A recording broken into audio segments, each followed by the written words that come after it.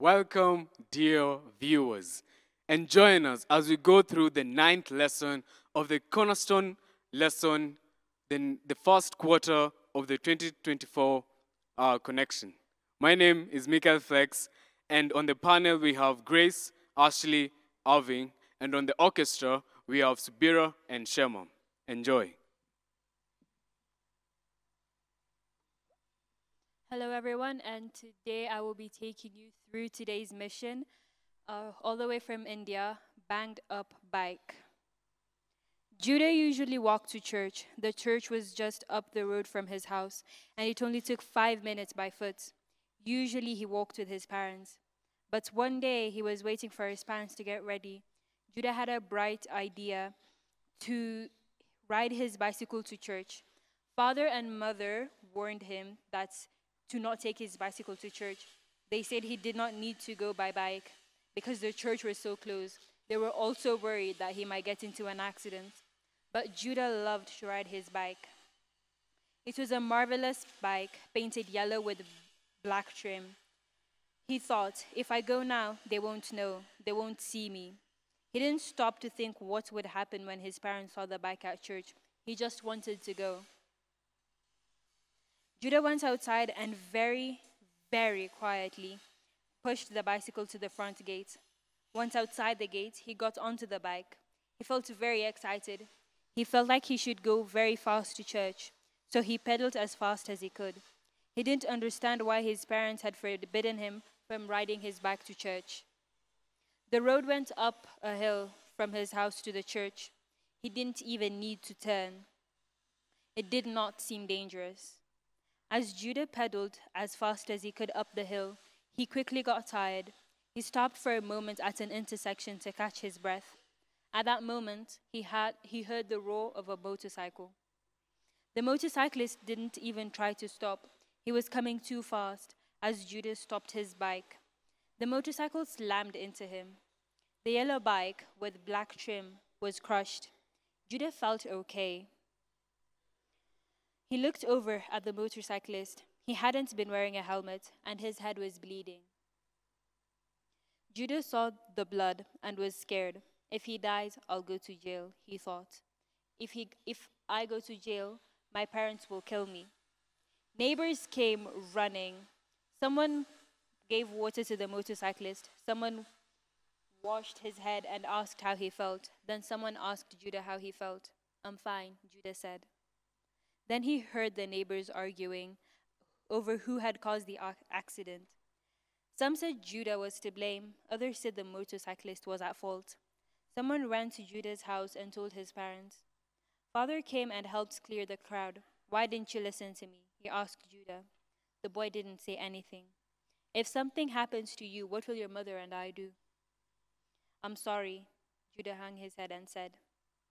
Father picked up the mangled bike and carried it home. Mother met the pair on the way. At the house, father, mother, and Judah prayed. Thank you, God, for saving my son, father said. Then mother and treated Judah's cuts. He declared that he was fine. That night, however, Judah woke up with a pain in his arm. He went to the hospital the next day and learned that he had fractured his elbow. It was painful, but he got better after a while. After the accident, Judah was banned from riding bicycles until he's 16. Now he is 13, and it seems like a long time to wait. He remembers the accident every time he walks to church. He wishes that he had listened to his parents. He misses his bicycle, but he's grateful to God for protecting him. God saved me, he said. It would have been a lot worse. Everyone who looks at my wrecked bike says, God saved you.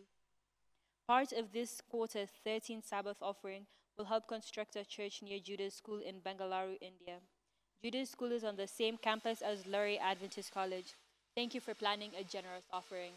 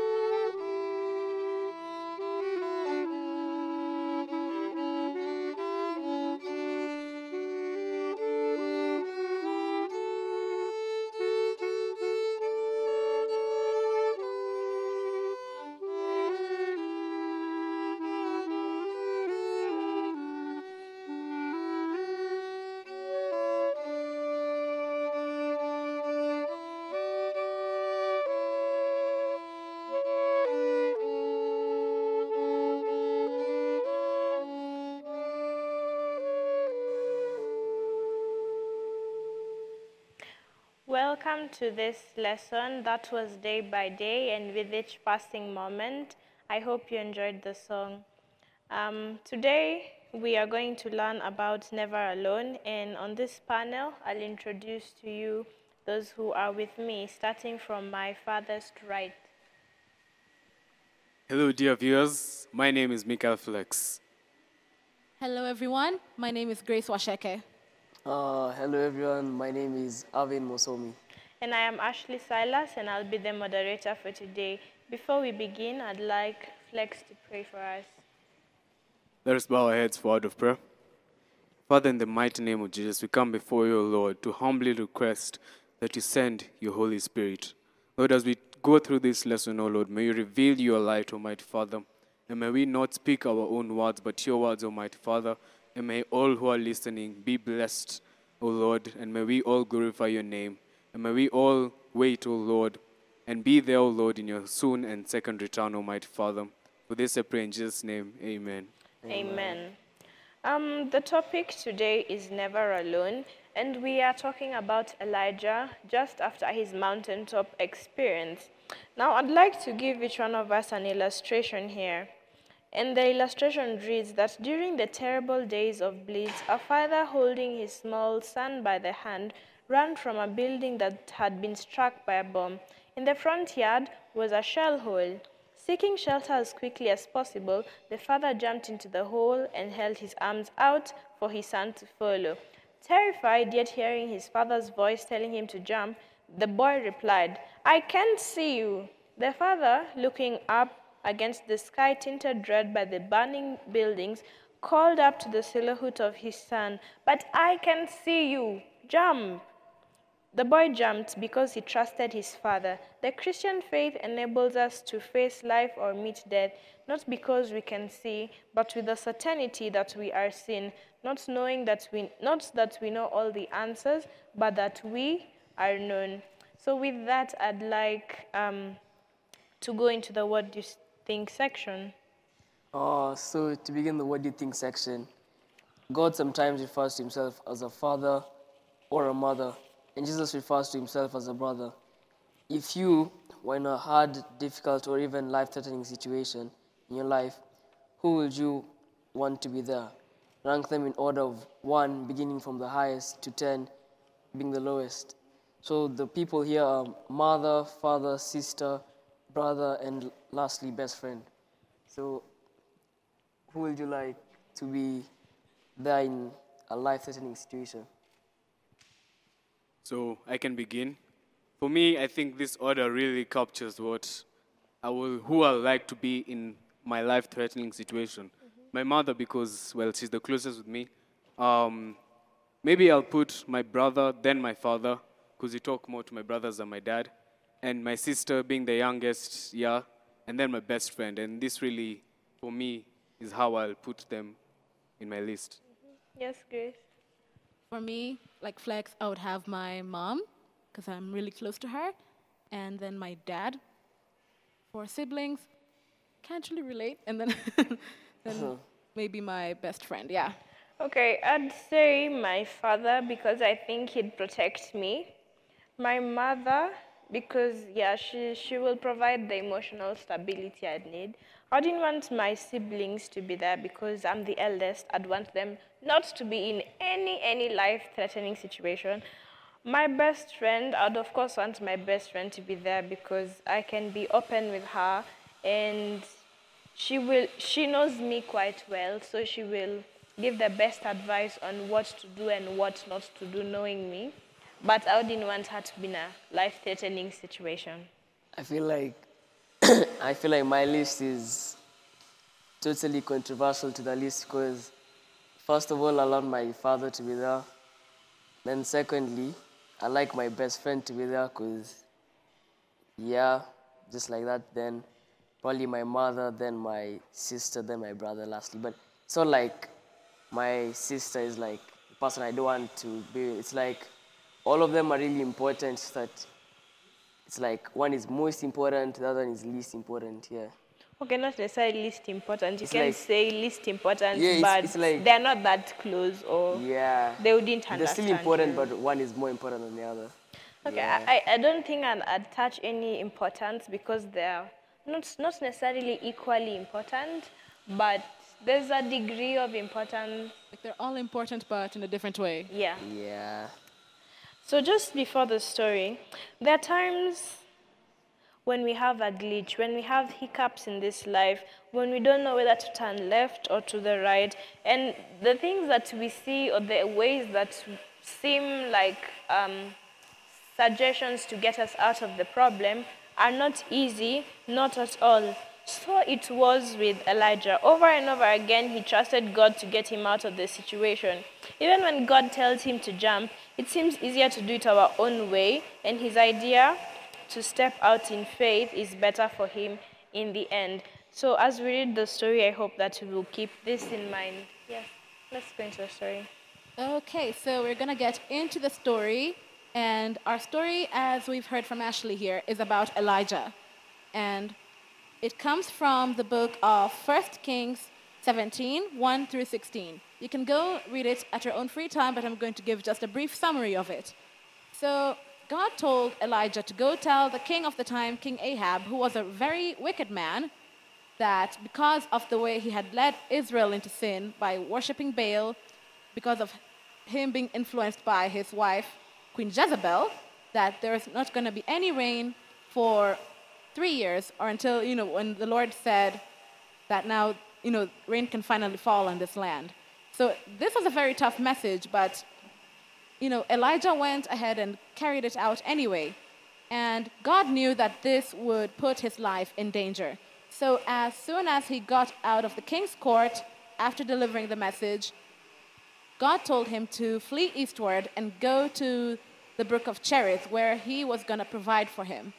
So Elijah did as God told him, and every single day, birds would come, ravens to be more precise, ravens would come and feed him bread and meat in the morning and in the evening, every day.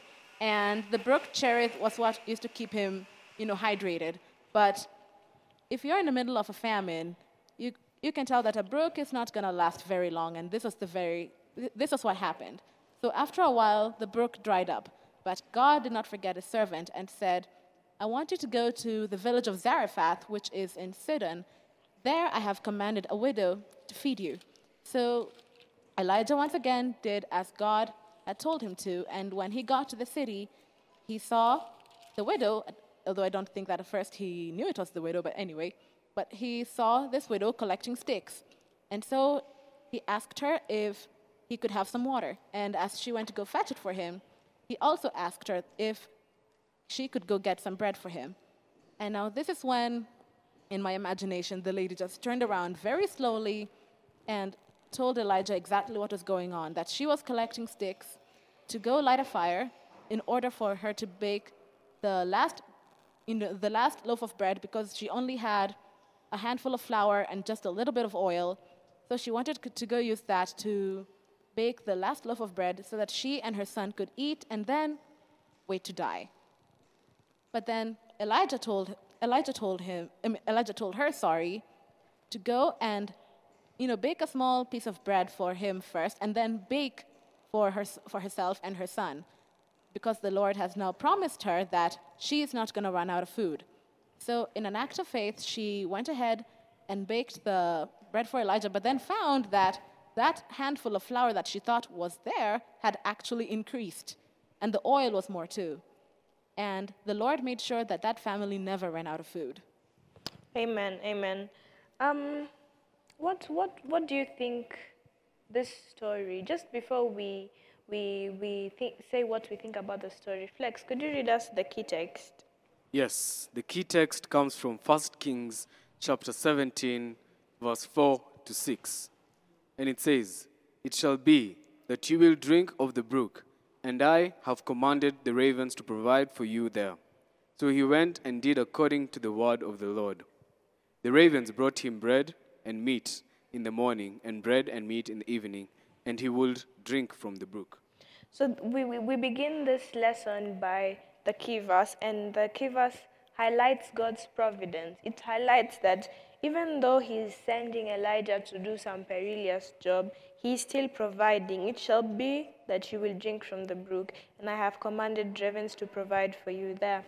So, Avi, what do you think about the story? I feel like God was testing Elijah at some point because, first of all, he sent Elijah to the king and told him that your land there shall be no rain for 3 years because of what you've done. Then, furthermore, instead of giving Elijah like a prosperous life, like a comfortable life, now he tells him, now you flee, go to this brook. And eventually, Elijah realized that this brook is not going to give me water till rain comes back. So Elijah had to have constant faith that the Lord will be protecting him. And even he didn't know if he's going to tell the king that there will be no rain, he's going to be killed. He was having faith throughout the journey. When he went to the brook, he had faith. When he was being told to go to the widow of Zarephath, he had to have faith because what if there was no widow there? What if the widow decided, I'm going to cook the next day, not today, I'm not going to pick sticks today? So he had to have faith. I feel like he's displaying faith throughout this entire story. If I can touch on that, I also feel from this story how you could see how much love he had for God. Because if you are told to go and deliver a punishment, right, to a certain group of people, you will never expect the punishment to be for yourself, right? So imagine how much love he had to have for God to actually tell people we are all gonna suffer together. And not because I did anything wrong. Because of what you did, there won't be rain for 3 years until you all come back to the Lord of our land. So there had to be a lot of love and trust in the Lord God Almighty for his people and in the Lord, because to do that, yeah, it's not easy. In Psalm 139, verse 21, David says, do I not hate them, O Lord, who hate you?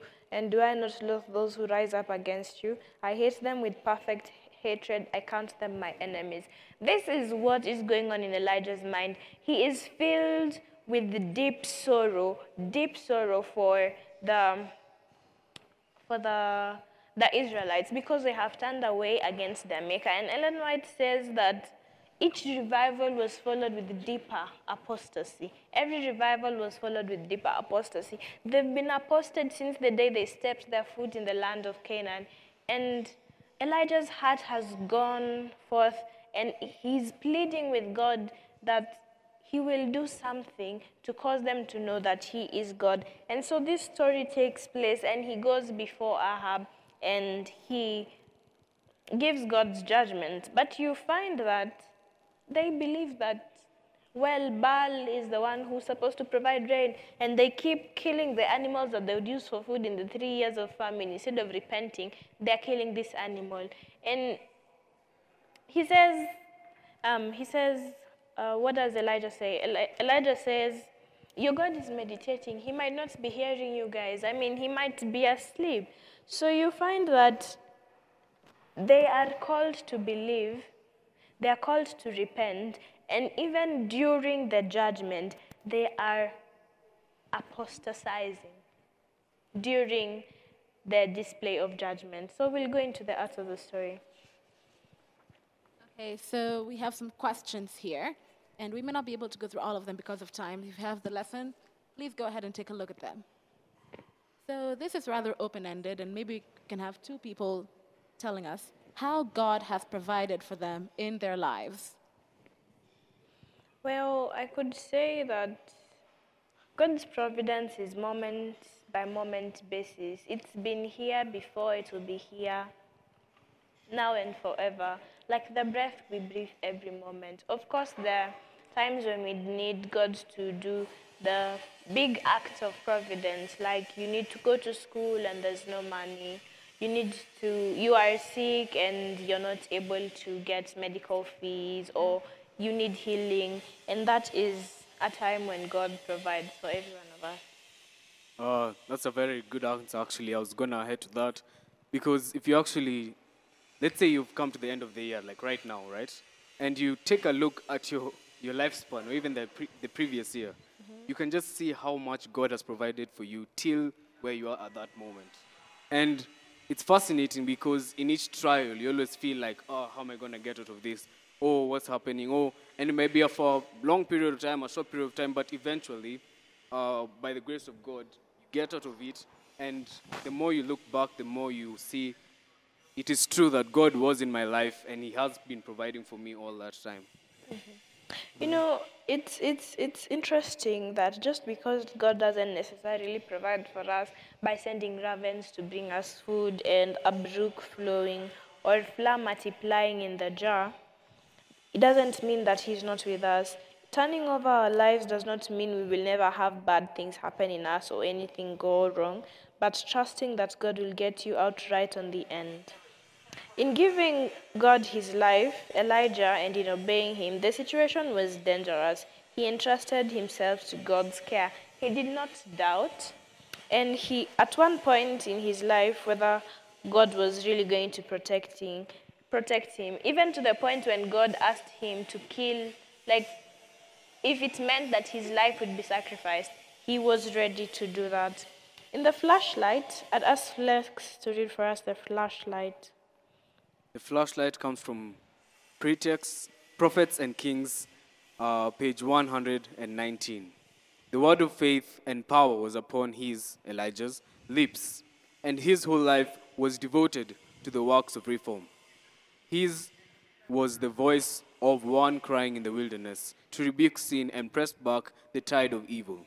And while he came to the people as a reprover of sin, his message offered the balm of Gilead to the sin-sick souls of all who desired to be healed. To the sin-sick souls of all who desired to be healed. I think that's what I would underline in this statement. We live in a world where there are sin-sick souls who are looking for healing, who seek for satisfaction in every single thing and every single place, and they are unable to find satisfaction. They are unable to find something that fills this gap that is in their hearts.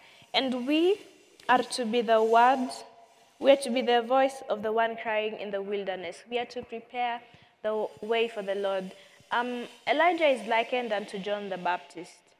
And John the Baptist is also known as the one whose voice was crying in the wilderness to prepare the way of the Lord. He had the spirit of Elijah, and so is to be with all of us in this day and age. We are to go forth in the spirit of Elijah to prepare the way, to state sin by its rightful name. But in fact, interestingly enough, when John the Baptist came on the scene, people asked if he was Elijah. Very actually. true. And I'd ask that, how do you think that this kind of zeal and enthusiasm would be met today? And do we know anyone who exhibits such zeal and enthusiasm for the Word of God? Well, we might not be able to answer the question, and it might be a rhetorical question for us. How can we exhibit this enthusiasm in our day-to-day lives, even as we live? We will go straight to the punchlines. Avin. The first punchline: do not fear, for I'm with you. Do not be anxious. Do not anxiously look about you, for I'm your God. I will strengthen you. Surely I'll help you. Surely I will uphold you with my righteous right hand. So what do you think this verse says to you as a person? I feel like this is an assurance that God is with us all the time, and He's always there to help us. Okay. Grace, the Luke 1:17. In Luke 1:17, it reads, "It is he who will go as a forerunner before him in the spirit and power of Elijah, to turn the hearts of the fathers back to the children, and the disobedient to the attitude of the righteous, so as to make ready a people prepared for the Lord." I'd like you to underline the part of to turn the hearts of the fathers back to the children and the disobedient to the attitude of the righteous. What do you think this verse is saying to you as a person and to us who are listening?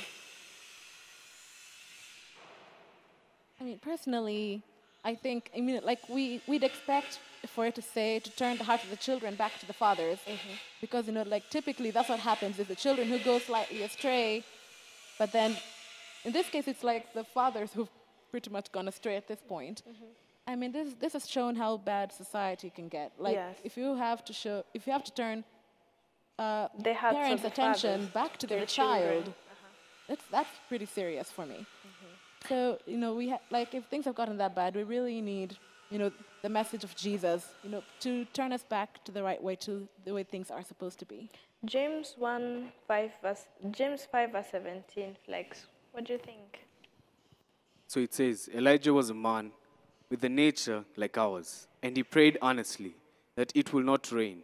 And it did not rain on the earth for 3 years and 6 months. Now, this just shows how, though he was a great prophet, he was just a man Like like us. us. And you'll see this in the future lessons that are about to come, so stay tuned. But it just shows you that even us, with our normal natures and through all this uh, very discouraging society, right? It just shows that if we pray, God still hears. And if your heart is right with God and it's for the right intentions, then He will answer your prayers, and it will be for the glory and honor of His name at the end of the results. Amen, amen. I want us to think about the woman of Zarephath. And I want us to think about her dire situation and how in her dire situation she helped the man of God. Flex, if you had 100 shillings in your M-Pesa and you're going home and you meet a child on the street and this child is dying of hunger or needs medicine, would you give you 100 shillings? To be honest, not necessarily. I would have gone home. You would have gone I home. would have gone home. I'm thinking that many times we look at our necessities, we look at what we need, and we forget that there are those who are in more dire situations than we are. And the Father inside says, all who in time of trial and want give sympathy and assistance to others more needy, God has promised a great blessing. He has not changed. His power no less now than in the days of Elijah. God has promised a blessing to if we are in needy and we give the little that we have to those who are more needy. He has promised a blessing. His power is no less today, and He has no change. If there was a point in your lifetime when you're especially in need of help, when was it? Did someone come and give you help you needed, or you were left to fend for yourself? Being in a situation that proves difficult and dealing with it alone isn't easy. What should you do in a difficult situation? Did you call on God? Did He answer you? Many times we may not know what to do, where to turn, what to say, or who to talk to. We may feel alone and deserted. I'd like Flex to read for us Philippians chapter 4, verse 6 and 7. Philippians chapter 4, verse 6 and 7 says, Be anxious for nothing, but in everything, by prayer and supplication, with thanksgiving, let your requests be made known to God. And the peace of God, which surpasses all understanding, will guard your hearts and minds through Christ Jesus.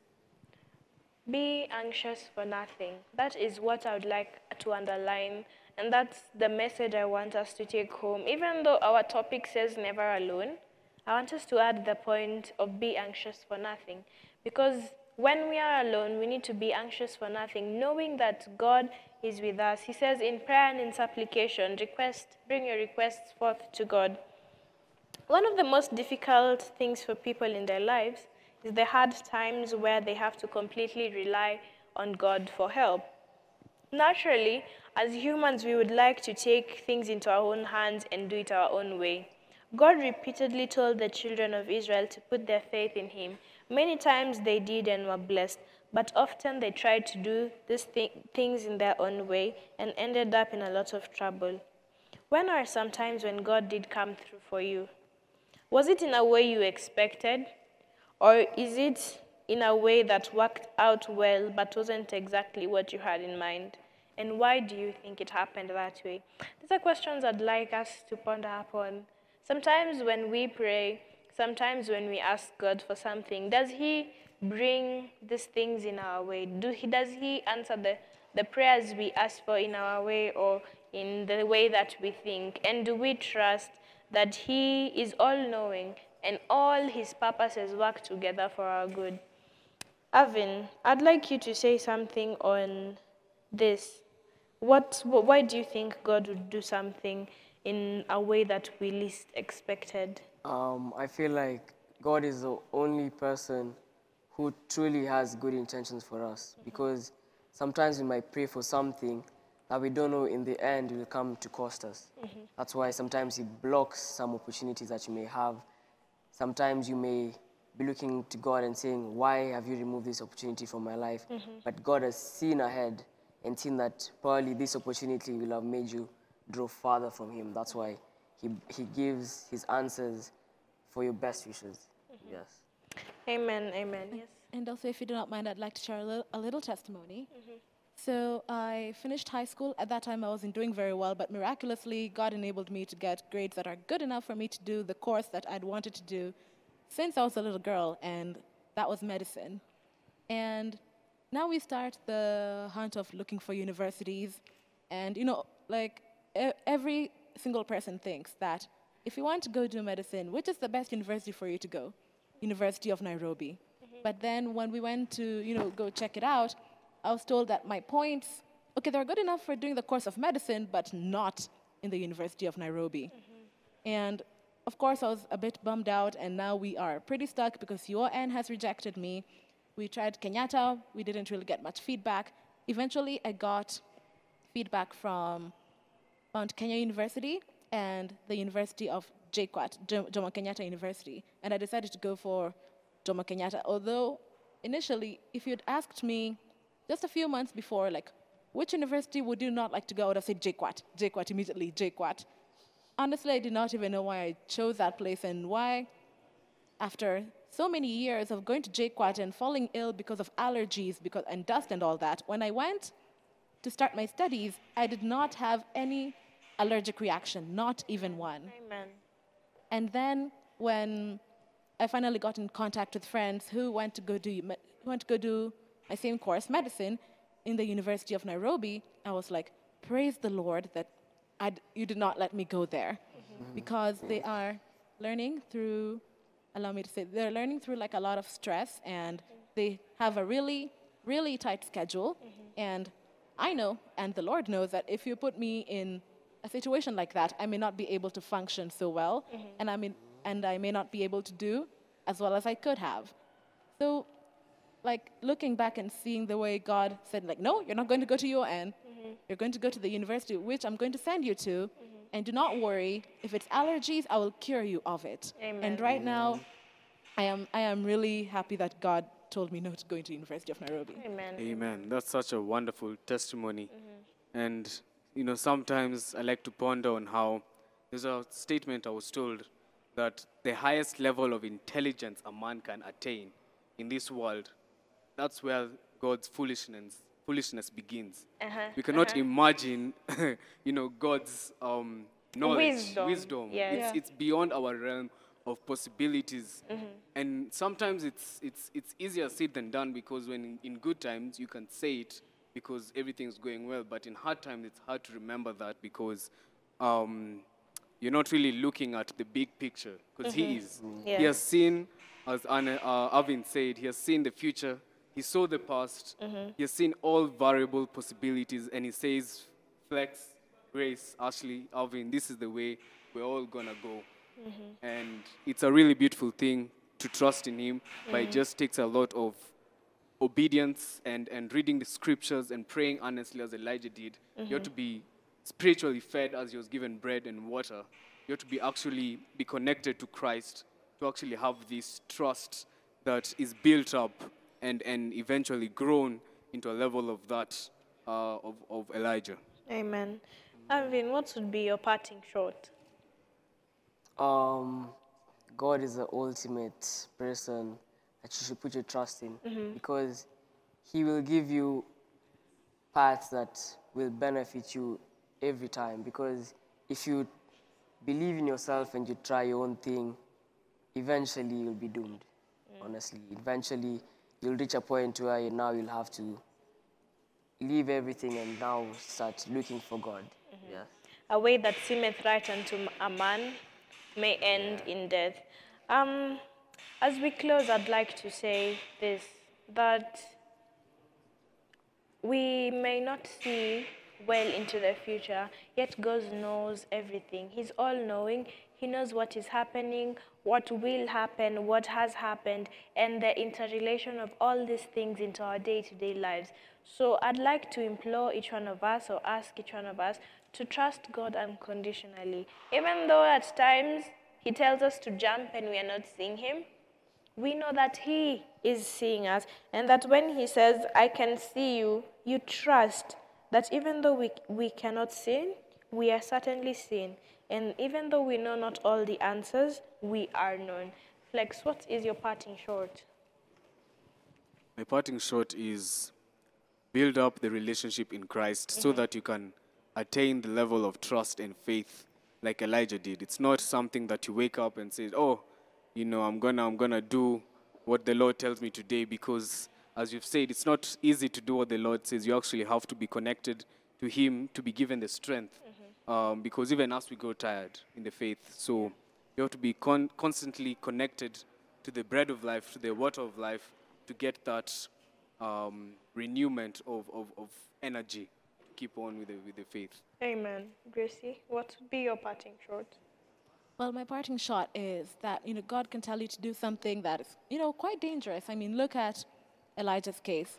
Going to a king like Ahab was pretty much a death warrant. But God has promised that He's going to be with us, that we're never alone.